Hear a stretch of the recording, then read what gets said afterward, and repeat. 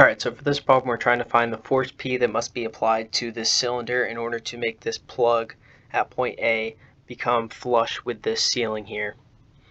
And so basically in this scenario there is a hollow cylinder with this long brass rod that is stuck down, or brass tube that is stuck down into this opening in the cylinder, and there's a plug at the top with a force P that's being pushed onto this plug, and we're trying to figure out the maximum, or the force that must be applied in order for this plug to be flush with the opening of the cylinder.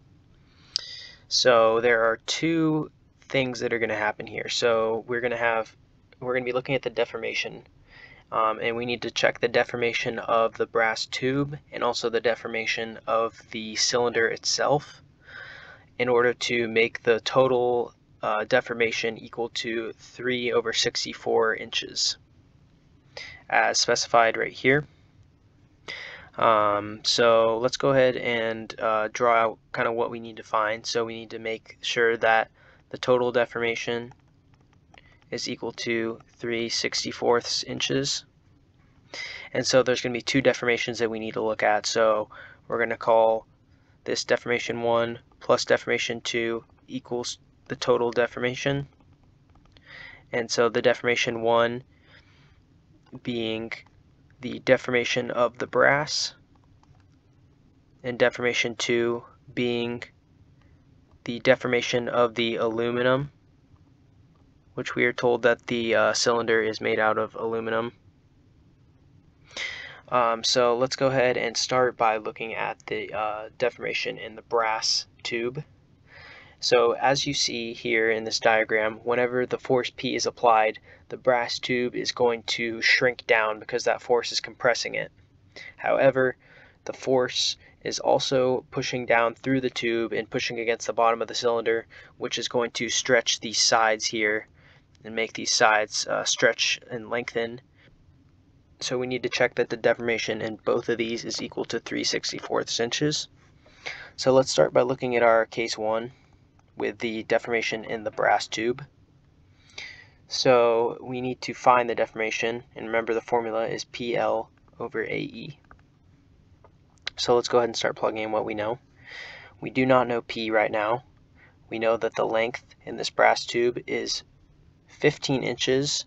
However, there is also this little part right here that is kind of hard to see, but you can tell here based on their measurements that is 3/64 inches. So we need to add that 3/64 inches to our measurements.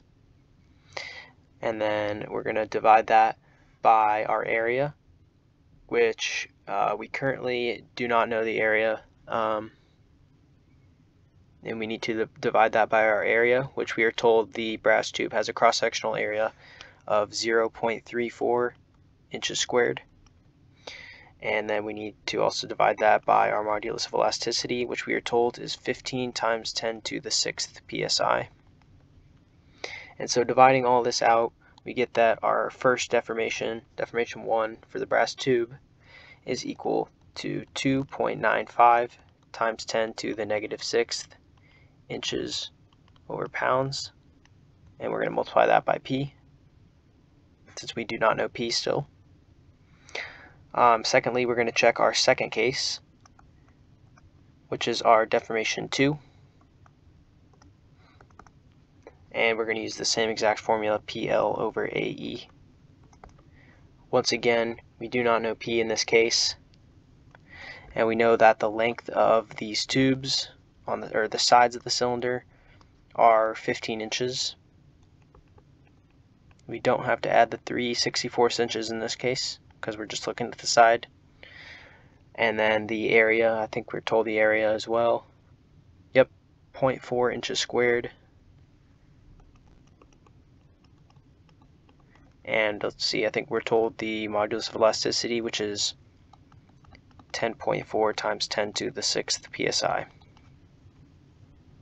So multiplying this out, we get that our deformation 2 is equal to 3.61 times 10 to the -6th inches over pounds times P, because P is still unknown.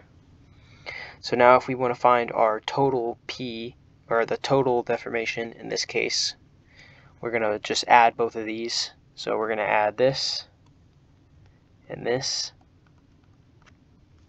together, and we're going to get that that is equal to 6.56 times 10 to the negative 6th inches over pounds, and then that's also going to be multiplied by P, and then that's going to be set equal to our 3/64 inches, because remember, this here is our total deformation, which we wanted to be equal to 3/64 inches. So now all we're going to do here is solve for P, and just dividing this out and solving for P, we get that P is equal to 7.15 kips. And that's our answer for this problem.